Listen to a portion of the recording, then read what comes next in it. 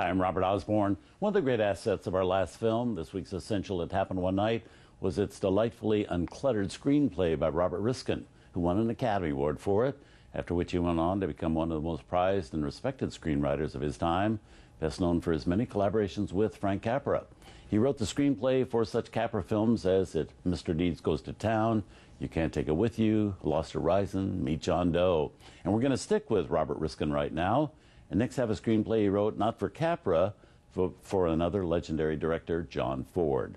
Our next film is called The Whole Town's Talking and was done in 1935.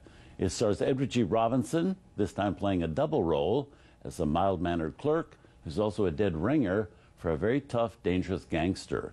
The two of them, of course, getting mistaken for each other, which creates all sorts of fun. Yeah, fun, because this is a rare comedy from John Ford. Also a rare sojourn for both Ford and Robinson to be making a movie for Columbia Pictures.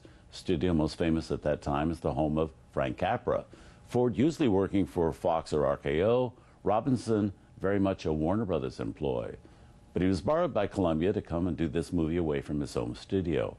In this instance, both men were working with many people like Riskin who were firmly associated with Frank Capra, or soon would be, not only leading Lady Jean Arthur, who went on to co-star in such Capra classics as Mr. Deeds Goes to Town and Mr. Smith Goes to Washington.